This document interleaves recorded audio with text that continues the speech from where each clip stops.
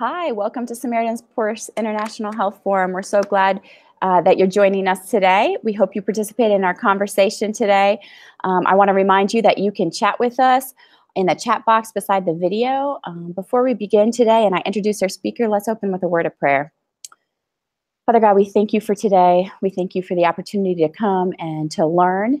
And Lord, I pray that you would be with our speaker today, that you grant her wisdom in your words, and that you would give us ears to hear today. And Lord, we pray for all our technology, that it would work today. And we thank you for this opportunity to just come together. In your name we pray. Amen. I want to welcome this morning Dr. Christina Francis. She is a board-certified OBGYN who currently works in Fort Wayne, Indiana. And I learned earlier today she has a former SP post-resident and went to Capsware Hospital. So I think that's important to note, too. She has a long history of serving with Samaritan's Purse, and we're thankful that she's here with us today. To give you a little more information on her, she completed medical school at Indiana University in 2005 and completed her OBGYN residency at St. Vincent Hospital in Indianapolis in 2009. She is the chair of the board of American Association of Pro-Life Obstetricians and Gynecologists, and is a board member of Indiana Right to Life. Dr. Francis offers her medical expertise, knowledge of bioethics, and pro-life reasoning both here in the U.S. and around the globe. And so we're excited to have you with us, Dr. Francis. If you will begin your presentation, I know that we have a lot of listeners that are eager to hear what you have to say today. Sure. Thank you so much, Beth. I'm very glad to be here with all of you today. I wanted to just start with a little bit of background of what brought me to this work. As Beth mentioned, I was a post-resident with Samaritan's Purse, as maybe some of you who are listening are as well. And I went to Capsware Mission Hospital in 2009 through Samaritan's Purse and did my 2 years there, and then came back to the U.S.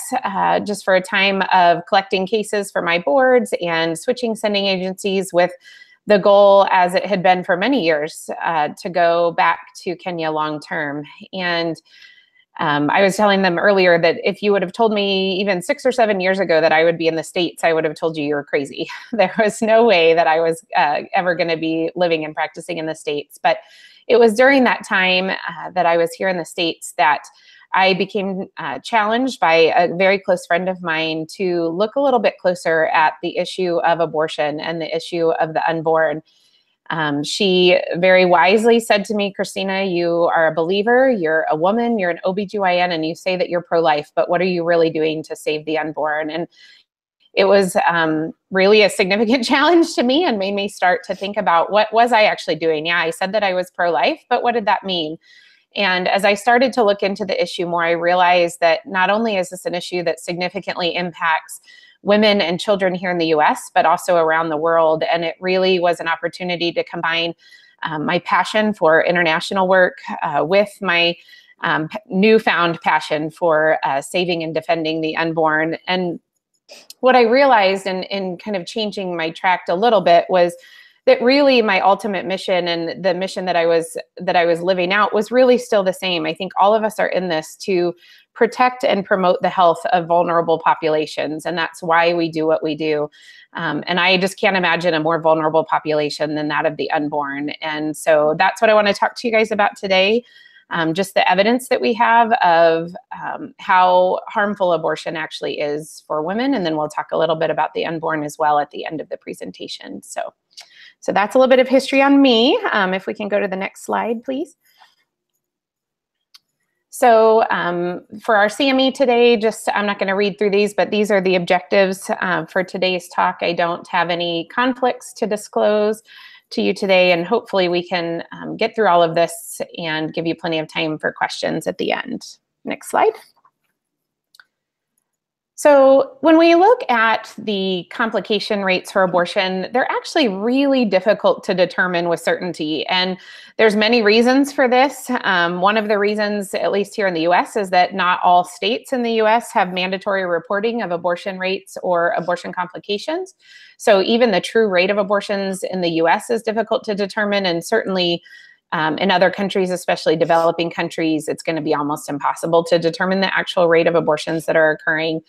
The other reasons that it's difficult to determine the complication rates is that many abortion providers don't manage their own complications. In the US especially, many of them are practicing out of independent clinics, and when women have complications, they don't see them back for those complications. They just tell them to go to their local emergency room.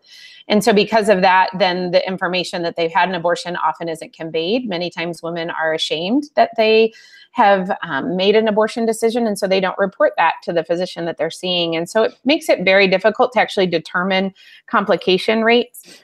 But in the numbers that we do have, just looking at some various countries in Canada, when they looked only at abortions that are performed in hospitals, so this wasn't looking at independent clinics at all, they had about a 4.5% complication rate.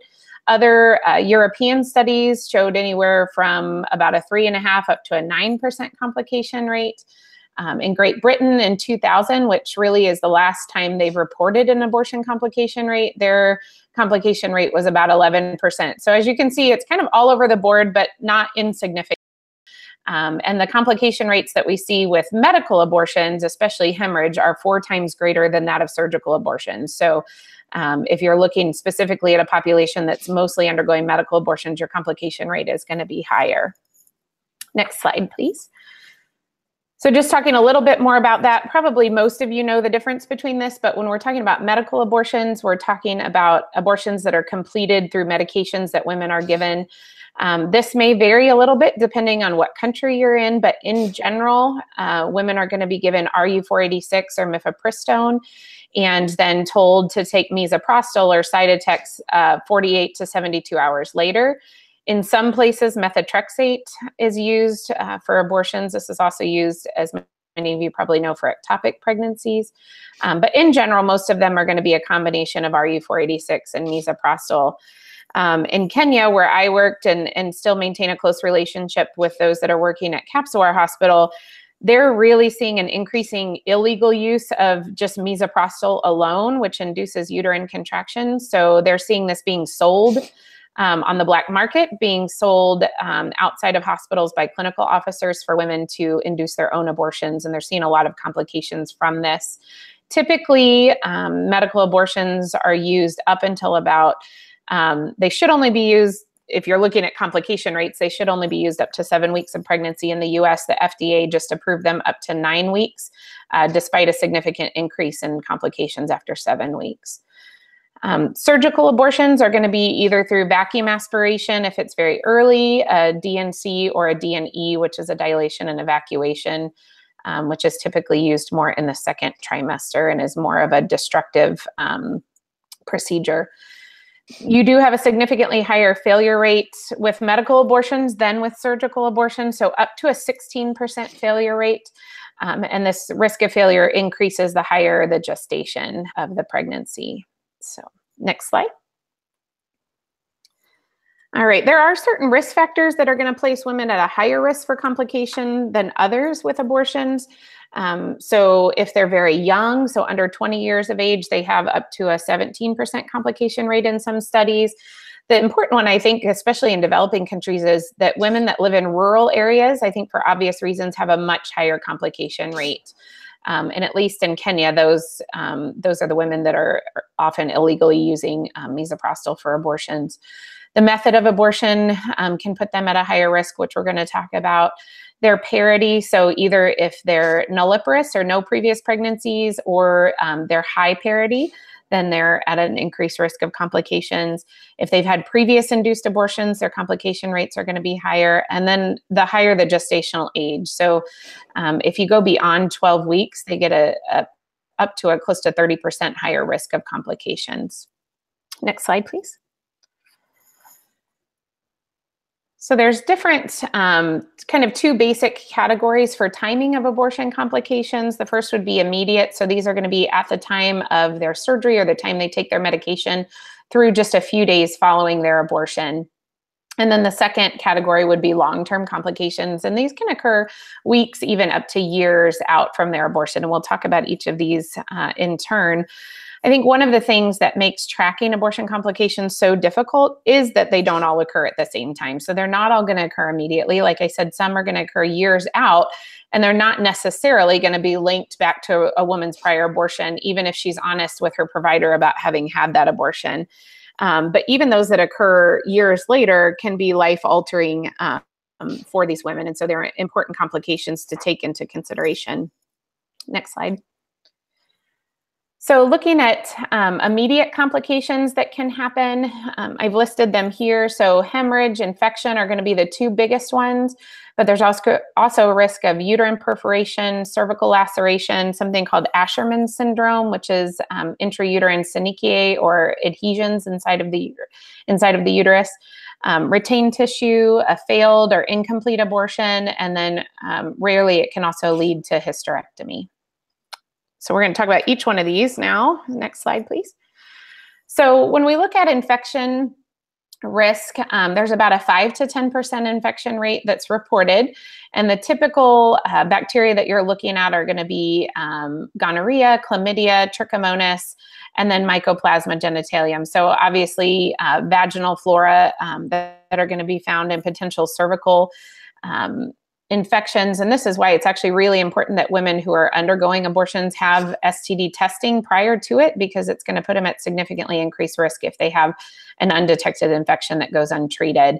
So this increases their risk of PID or pelvic inflammatory disease from instrumentation of the cervix mostly, but also even if they have a medical abortion, they can be at increased risk for this. As you can see, other risk factors that would increase their risk of infection would be if they have a previous history of PID, no previous deliveries, so they're going to need more instrumentation and dilation of their cervix, and then if they've had previous induced abortions as well.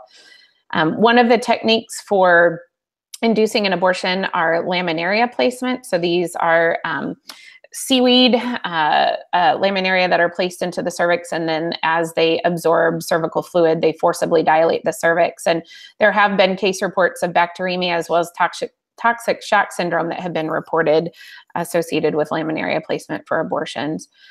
This is a significant issue because about 30% of abortion-related deaths are going to be attributable to infection. So it's something that if you're seeing a woman who's post-abortive, especially in the immediate time frame after her abortion, you need to have a really a high index of suspicion, a low threshold for treating, because these can become very serious infections very quickly.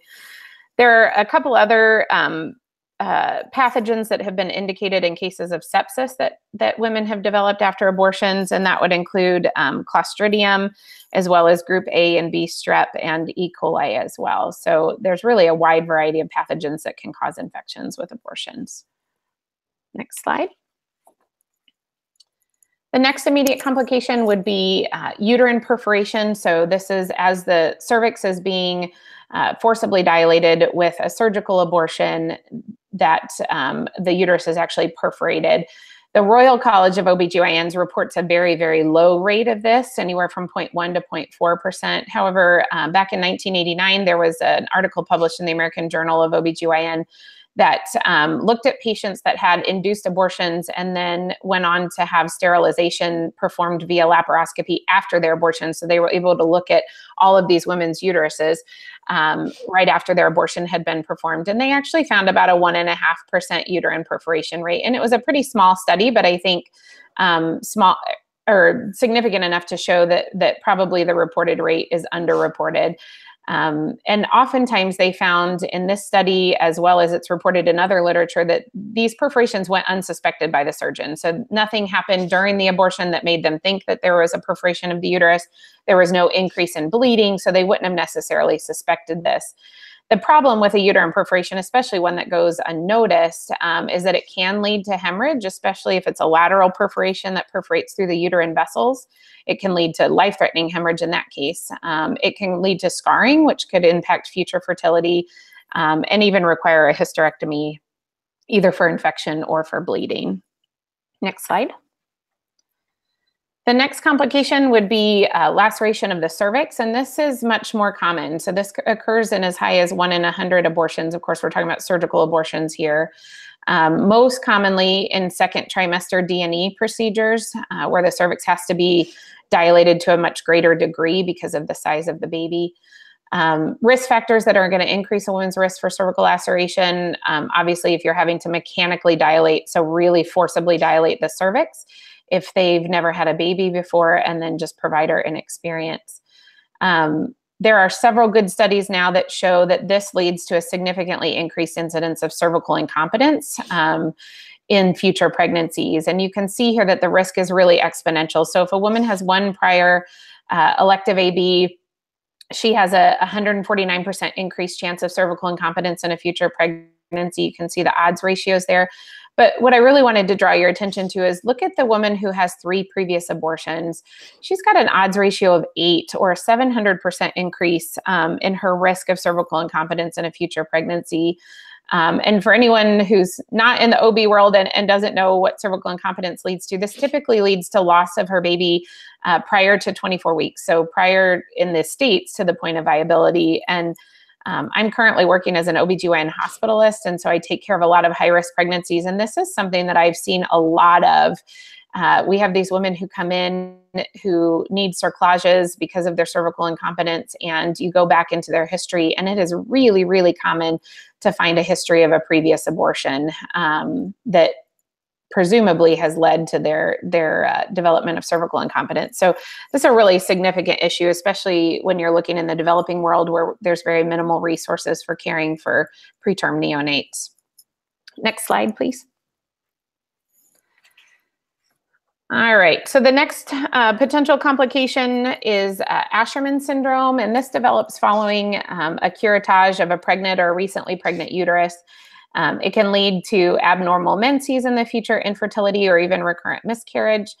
And the risk goes up again after repetitive curetages. So there's about a 13% risk after her first abortion or first curettage, and it goes up to 39% if she has even just one more curettage done. So this is a significant risk involved with surgical abortions. And when they looked at one study looked at patient population, all of whom had Asherman's, and when they looked at each patient, 42% of them had a history of an induced abortion. So there's definitely a significant causality between abortions and Asherman syndrome, which again is not gonna necessarily immediately threaten the woman, but when she looks at wanting future pregnancies, it's going to. Next slide. All right, so now moving on to the long-term complications.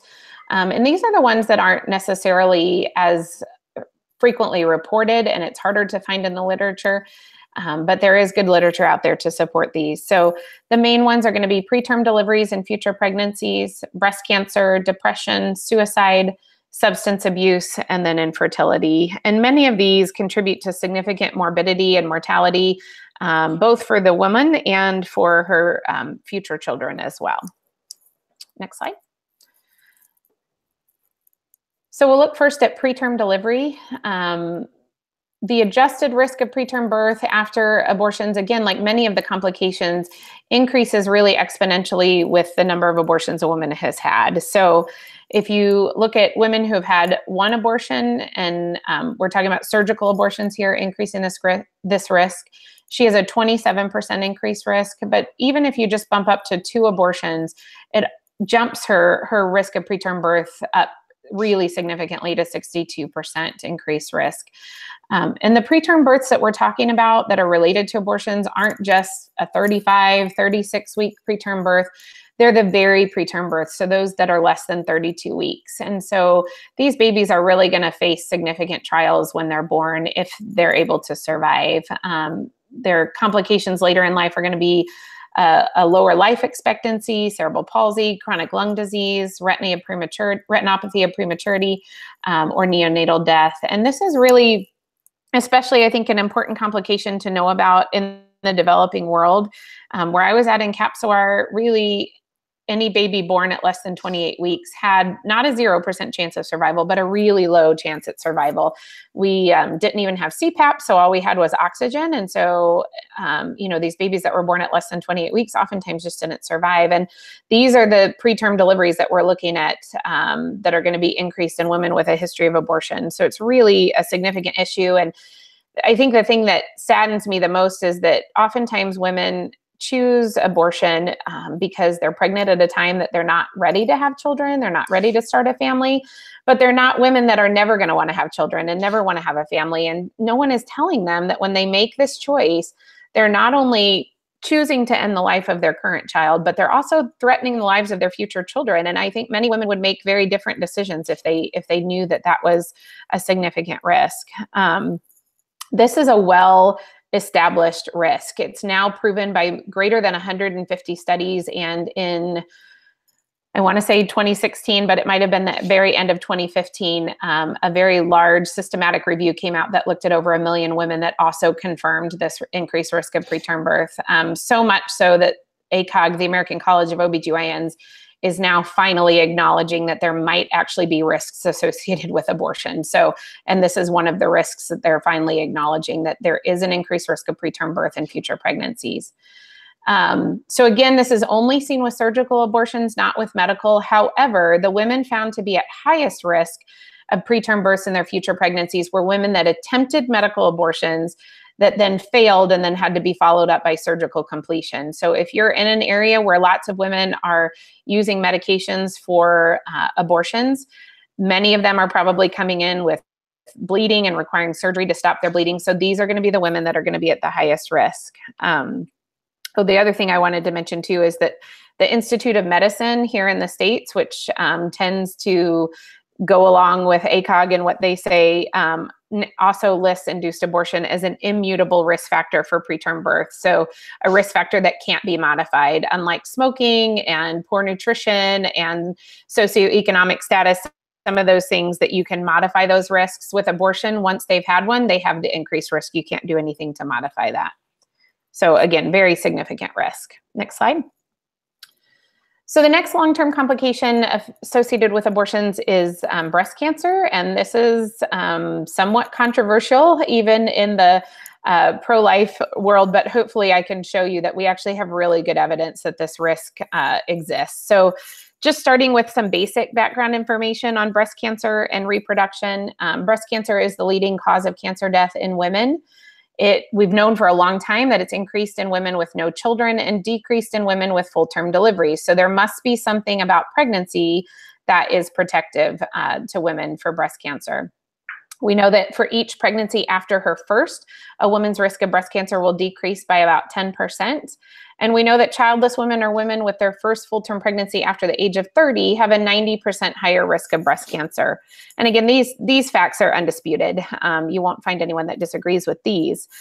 So the very reason that pregnancies and full-term deliveries are protective against breast cancer is the same reason that some abortions can increase a woman's risk of breast cancer. So again, it's an important distinction. We're not talking about all abortions here. We're talking about very specific abortions, and we're going to go into that here in some of the next slides. Next slide, please.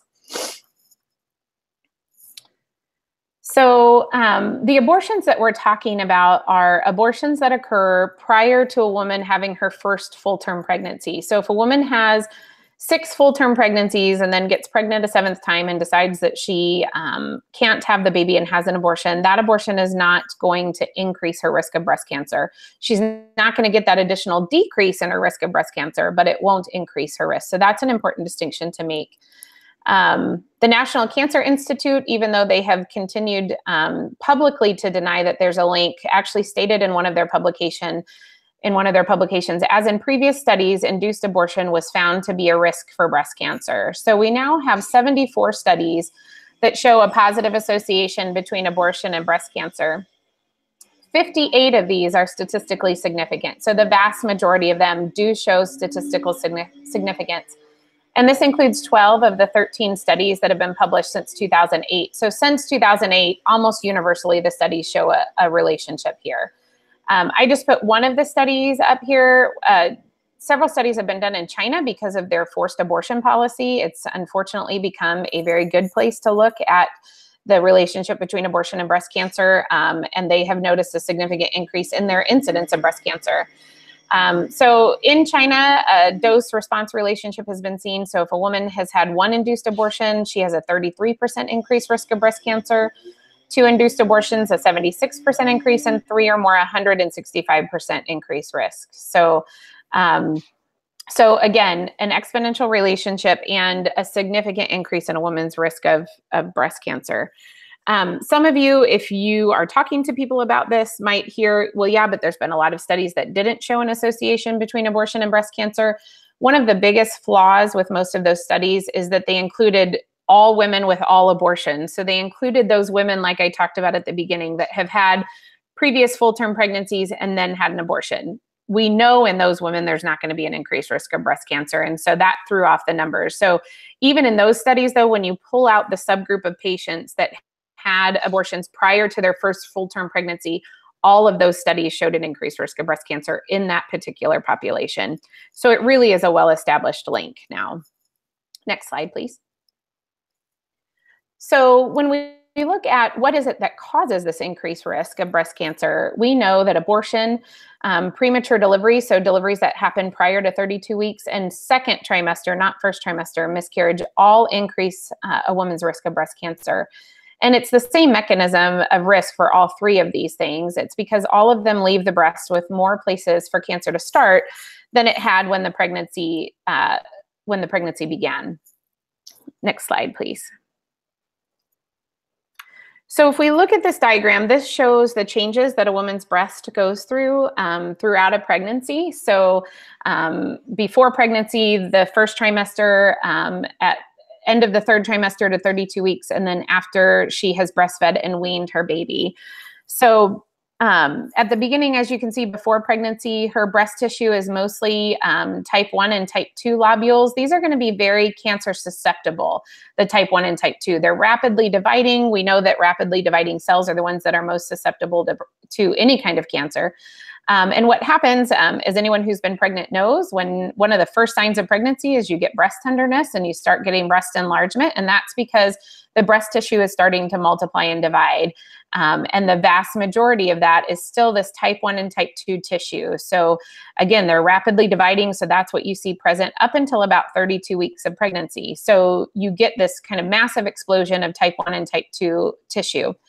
Then at about 32 weeks, the woman's body spikes in its production of human placental lactogen, and that induces a conversion of that type 1 and type 2 tissue over into type 4 tissue. And about 85% of her breast tissue will convert over to type 4.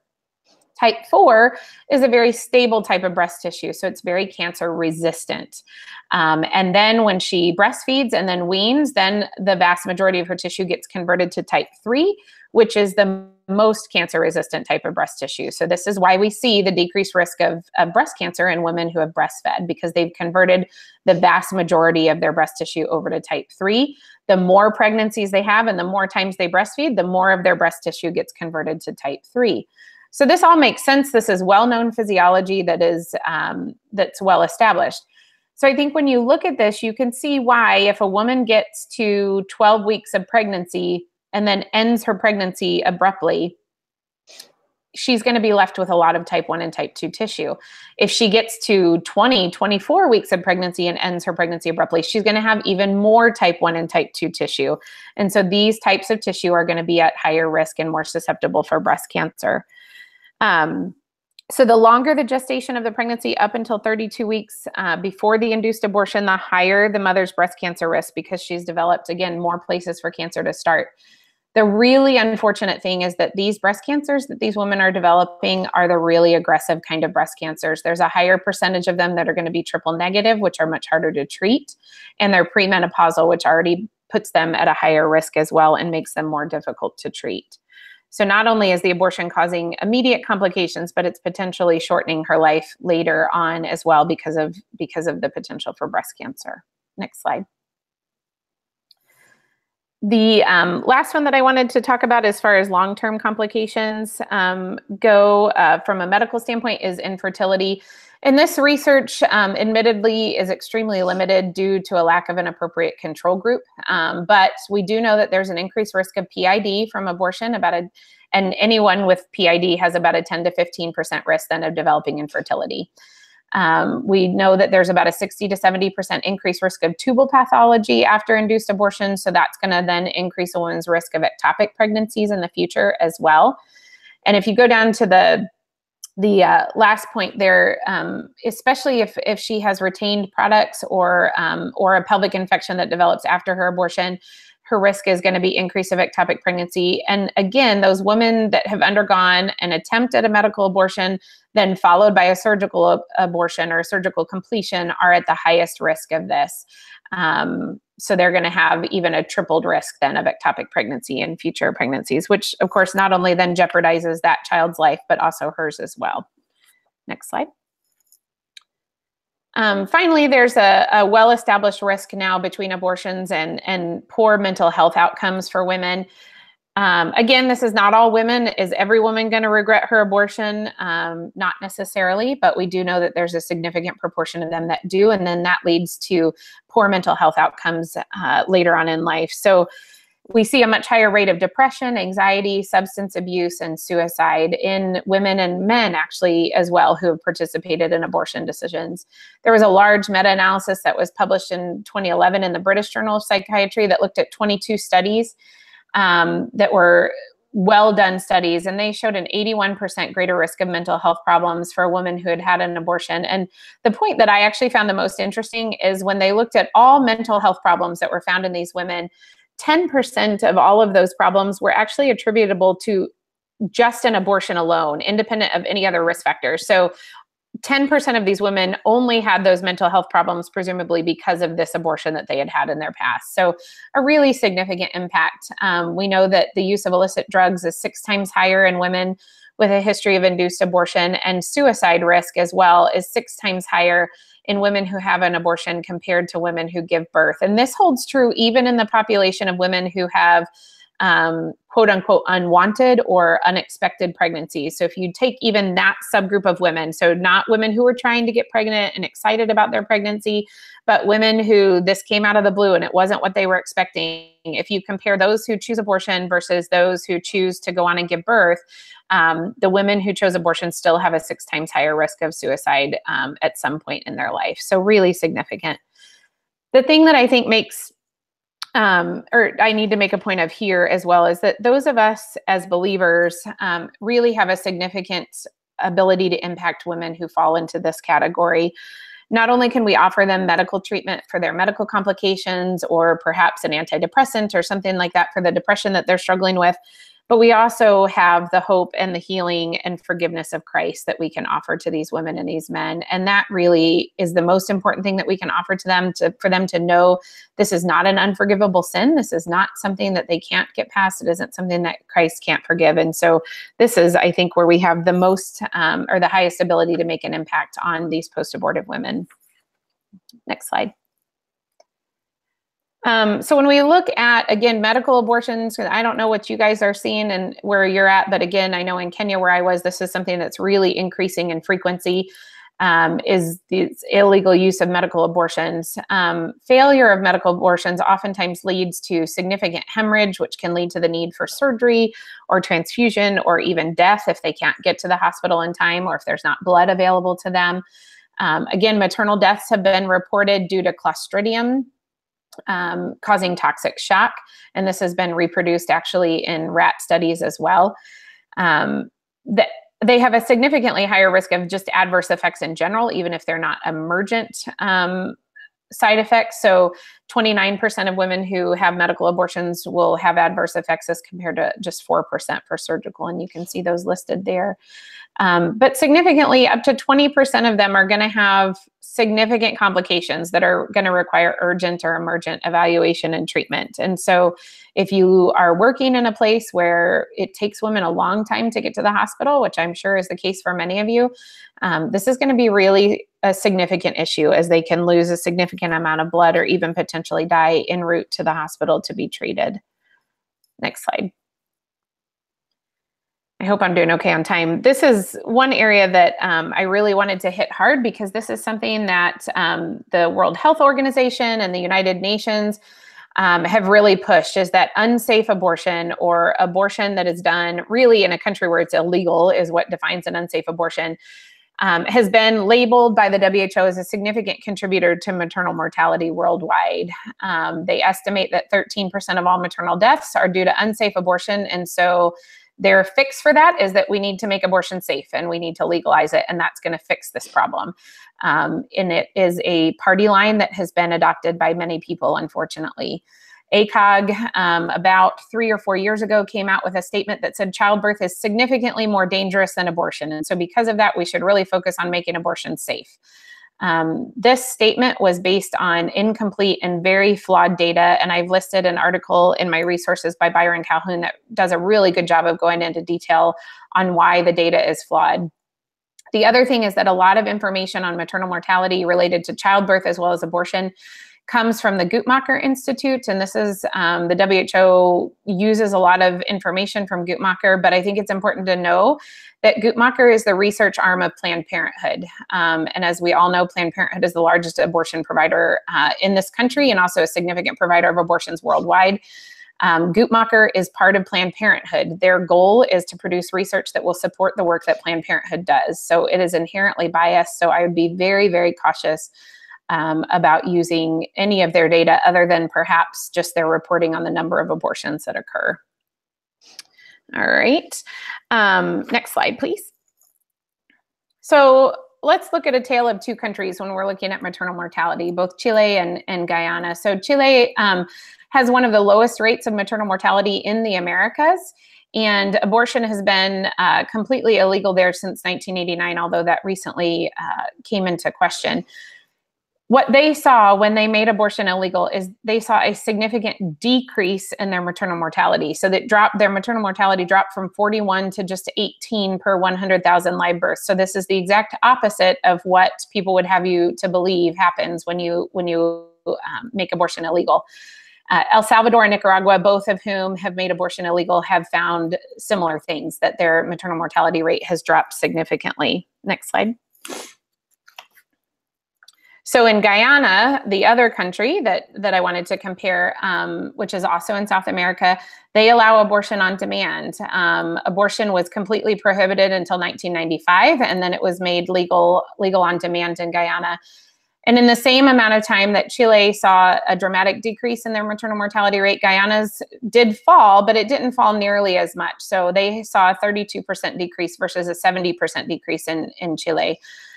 Chile found that the greatest impact on their maternal mortality rate was increased education for women and improved access to emergency obstetric care as well as overall health care. So these are the things that are decreasing maternal mortality, not legalizing abortion. Next slide, please. Looking in Africa, South Africa in 1996 passed the Choice on Termination of Pregnancy Act, which is the most permissive abortion law in Africa. Abortion is still illegal in many African countries. However, South Africa actually allows abortion up to 40 weeks of pregnancy now, which is just mind-blowing to me.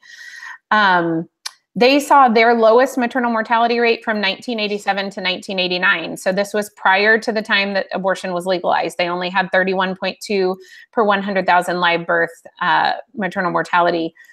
This maternal mortality rate has risen since the late 1990s, so it started to rise when abortion became legal in South Africa. They're now, look at that jump. They went from 31 per 100,000 live births to 112 per 100 live births, and that was in 2002. So again, legalizing abortion has not proven in any country to decrease maternal mortality. I've got one more example on the next slide, if you can go to that.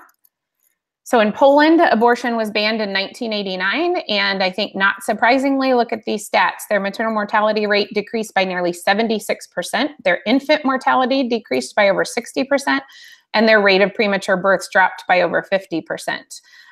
So they saw a significant improvement in their maternal and child health when they banned abortion completely. And this really shouldn't come as a surprise when you look back at the risks that we've talked about that accompany abortion. Next slide, please. So what does decrease maternal mortality? These are things that have been proven. Skilled birth attendants, improved education for women, emergency obstetric care, so access to C-sections and other emergency care like blood transfusions, things like that. Transportation, community outreach, and improved referral systems. So, you know, as people working in an international setting, this really needs to be the focus of our work, not improving access to abortion. That's not what's good for women. It's not what's good for their children. These things instead are what we really should be focusing on, what the World Health Organization and the UN also should be focusing on. Next slide. All right, so why should we oppose abortion? Well, hopefully I've proven to you guys today that it's really bad for women. However, even if abortion was good for women, even if there are a million health benefits for women of abortion, we would still be morally obligated to be opposed to it. And the primary reason for that is because abortion intentionally kills an innocent human being. Abortion has no other primary intent. Its only intent is to end the life of that developing human being. And that's why, ultimately, why we should be opposed to it. However, we also have on our side that it's bad for women. Next slide, please. So this doesn't go along with the CME, but I felt like it was really important to include as we're engaging in discussions with our colleagues and other people that we deal with in the healthcare realm. I really do feel like we need to be able to have a strong logic-based argument in defense of life. You don't have to rely on scripture to say why you're opposed to abortion, even though obviously scripture backs that up. But I just wanted to give you guys a couple really brief things that you could keep in your back pocket for when you are engaging in discussions about why abortion is wrong, things that you can fall back on. So the first is just a basic syllogism that really gets people to focus on the crux of the issue. So one of the things that happens when you're discussing abortion is that people like to take you off on tangents and offer up red herrings that are going to be difficult to talk about. But what we really need to do is come back to the crux of the issue, and that is, who are the unborn? So our basic syllogism is, the first thing is, would you agree that it is wrong to intentionally kill an innocent human being? Most people are going to agree with you on that. And then the next part of that is, what is an abortion? Abortion intentionally kills an innocent human being. Therefore, abortion has to be wrong. So if you can get them to agree with you that intentionally killing an innocent human being is wrong, and you can show them that abortion, it does just that, it intentionally kills an innocent human being, then hopefully you can bring them around to the fact that abortion is wrong.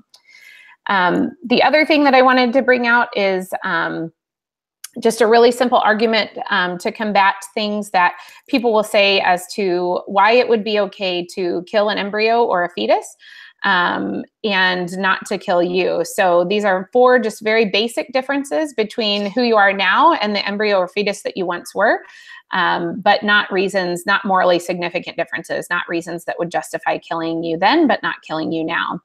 And an easy way to remember this is the acronym SLED, S-L-E-D. So the S stands for size. So obviously unborn children are much smaller than you or I are, but how does size equal value or worth? My 6-year-old niece is much smaller than I am, but that doesn't mean that I have the right to kill her because she's smaller than I am, just as someone who's larger than me has no right to kill me simply because they're a bigger size. The next difference between unborn and us are level of development. So obviously they are much less developed than we are. But again, my 6-year-old niece is less developed than I am as well. But how does that mean that I have the right to kill her simply because she's less developed? Many of you probably work with people with physical handicaps or mental handicaps that people would argue they're less developed than we are. But does that mean that we are justified in killing them? No. Obviously, we continue to develop throughout the course of our lives. So you're always going to find someone who's more developed or less developed than you are.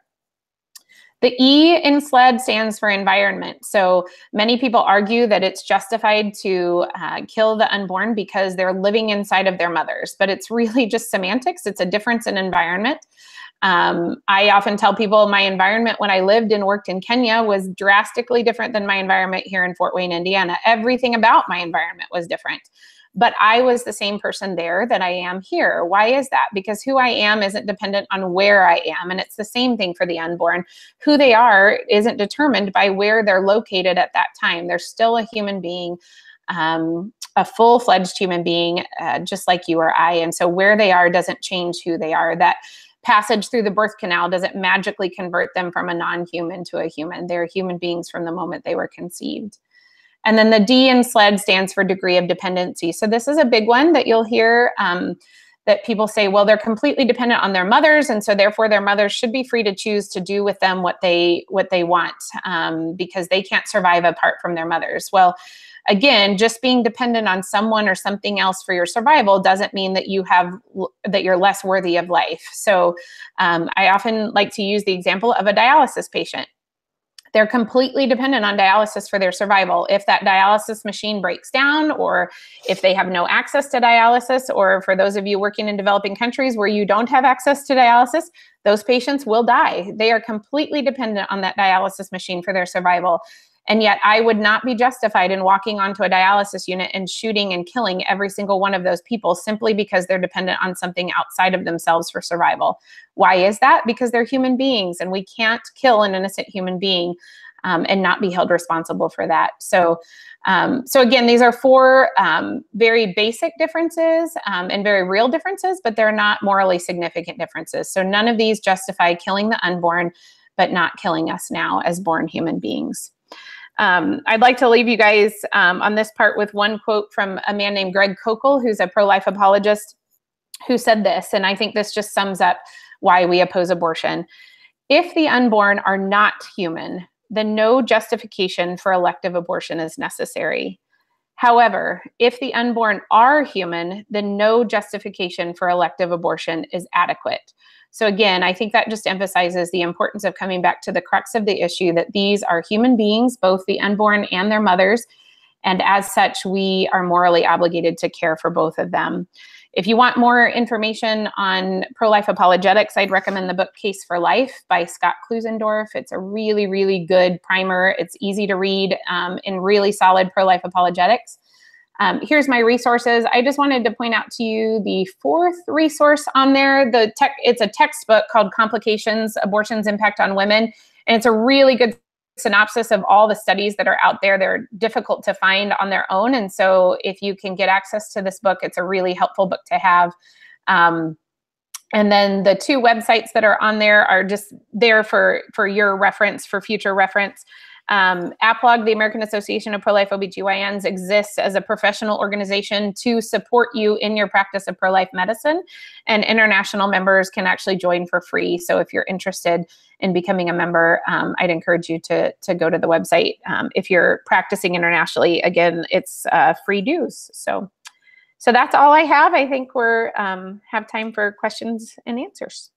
Yeah, thank you so much, Dr. Francis. This was just a really good presentation, and just very powerful to hear the statistics, and as you talked about it, at least it motivated me to want to be more involved in the pro-life movement, and I hope that it does that for our viewers as well, to see the just importance of being part of this and standing for life. I think sometimes it can be a silent battle. Sure.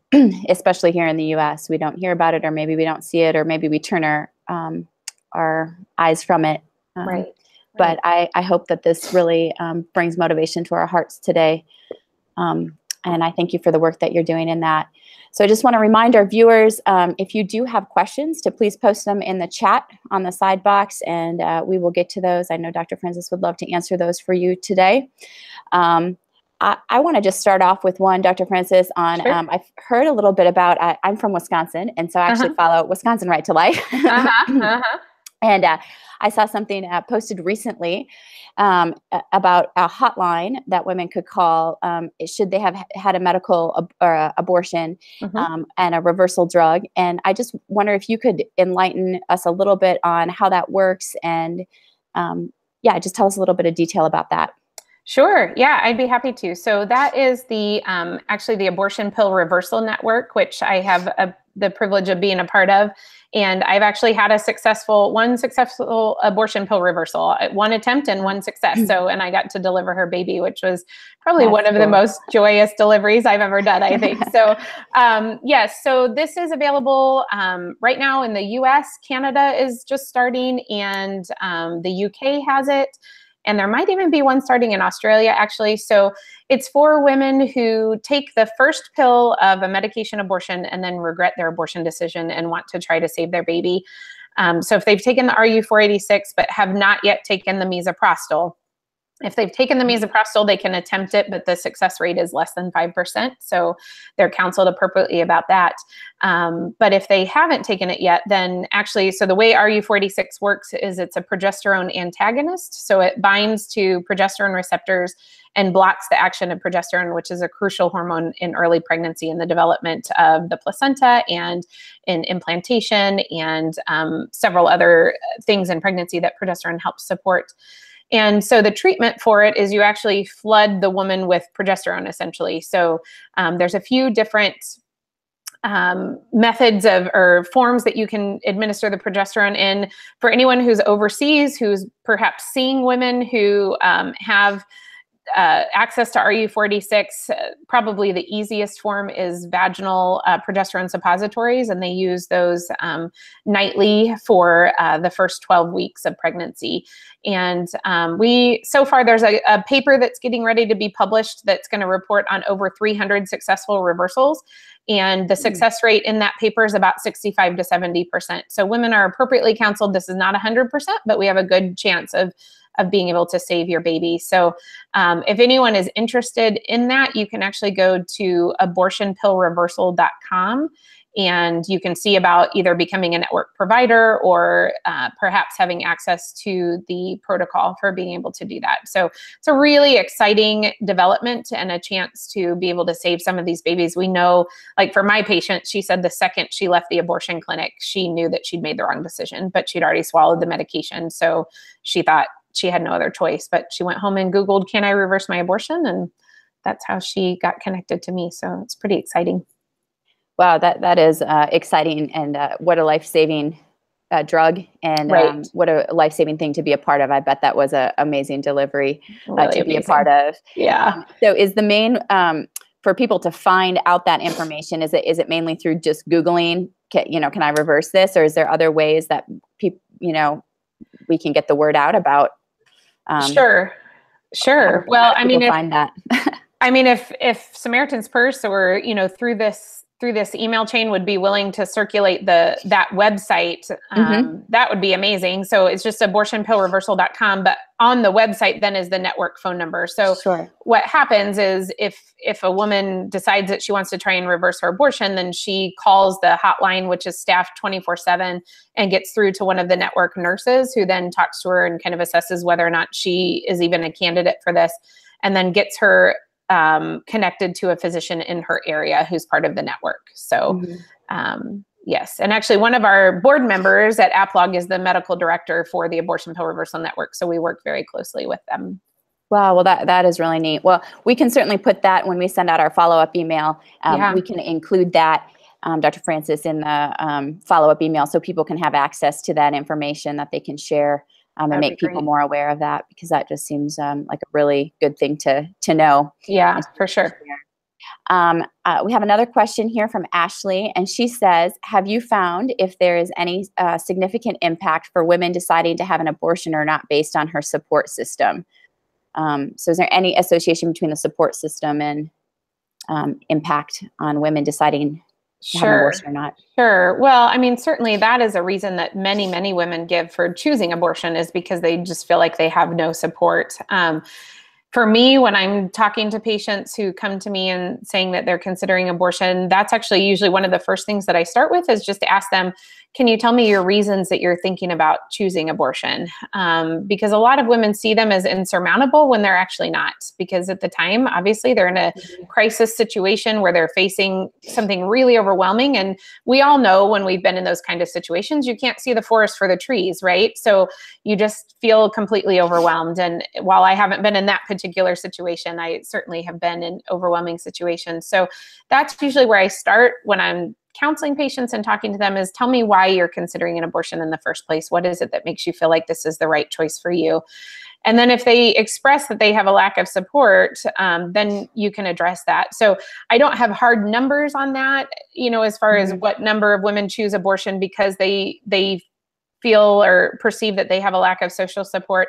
But I know it certainly is very high. And obviously, depending on what cultural context you're in, that's going to be addressed in different ways. But I think it raises a very important point that we as the church have an obligation not only to defend the unborn, but also to support these women that we're encouraging to continue their pregnancies. So this is an amazing area. I know where I worked in Kenya, the church still has significant influence. And so one of the things as I've gone back and done more pro-life speaking in Capsawar is I've talked to the women's groups at the churches and talked about, yes, I know it's not ideal when a teenage girl in your church shows up pregnant, but instead of condemning her, we need to support her. And here's what we can do to help support her so that she can continue to move on with her life, as well as, give her child the best potential outcome as well. So I think it's a really good area for the church to be involved in, for mission organizations to be involved in, is showing these women that there is actually support out there for them, and they don't have to choose this detrimental choice simply because they have a perceived lack of support, or maybe a real lack of support. But here we can provide this support for you. Mm-hmm. Very good. Can you speak just a little bit more about, maybe give us some numbers on the amount of medical abortions versus surgical abortions that are performed? Is one more common than the other? Yes. So I have numbers for the states. As far as other countries, I'm not sure. But in the states, surgical abortion still is more common than medical abortion, but medical abortion is actually on the rise. So it's perceived as being easier. Women can complete it from home. It doesn't require surgery. It doesn't require anesthesia. So I think a lot of women and providers also kind of tout it as being an easier option. So currently it's about 35% of abortions in the US are medical abortions, and then the remainder are surgical. But again, I think it's important as we're talking to women that they understand that it's not an easier option. There's, again, a higher risk of complications. They're going to experience really significant pain, significant bleeding. And again, about 20 or so percent of them are going to require urgent or emergent evaluation. Mm-hmm. So, yeah. And then if you could speak to us a little bit too about in developing countries, I know your experience has been in Kenya. What kind of, I feel like in the States we have crisis pregnancy centers that exist in a lot of areas. What do you see in the developing world as resources for women, like a crisis pregnancy center or counsel? Who's actually giving these counsels? Is there anything like that really exists? And how do we go about addressing that need too? Sure. That's a great question.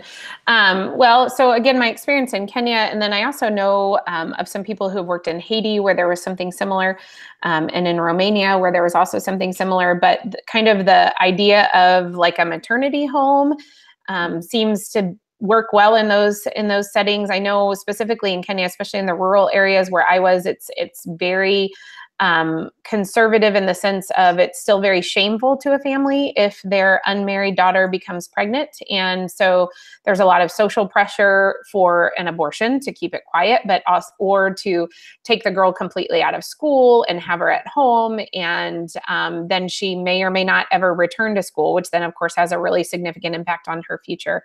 And so I have seen the model of like a maternity home for women or girls whose family can't support them through their pregnancy, to be able to bring them into this home, still continue their education, provide resources for them, facilitate adoptions if that's what if culturally that makes sense, or if that's what the girl chooses or her family chooses, or help facilitate kind of an improved family dynamic if the girl's going to return home, to help them accept her and her child.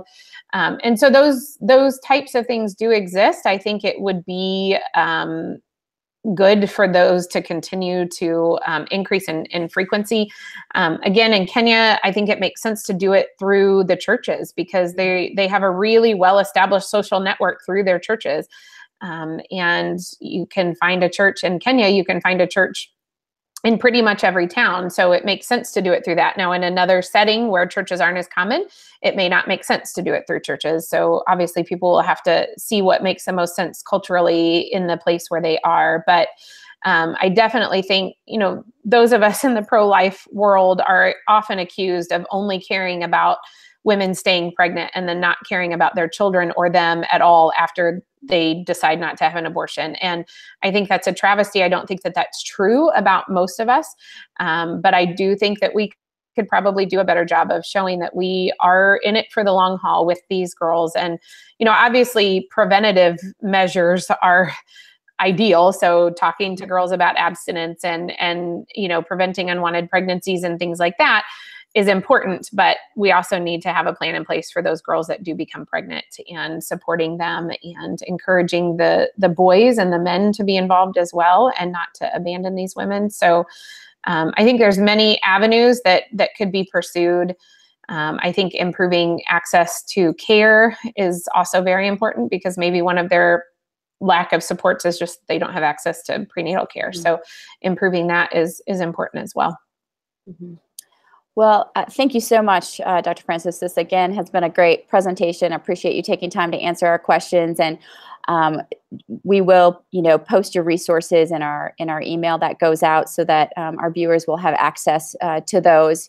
And want to thank you so much for your time today in doing this. I do want to remind people that CME is available for this presentation, and so if you will follow the instructions that you get and fill out your form and send it in, we will be able to give you CME for that. So our next presentation is February 14th. This was Dr. Jeremy Fowler and Casey Denier. And so I hope I said her last name right. But they will be speaking with us next month. So we'll hope you will join us again on February 14th for the next International Health Forum. Have a great afternoon.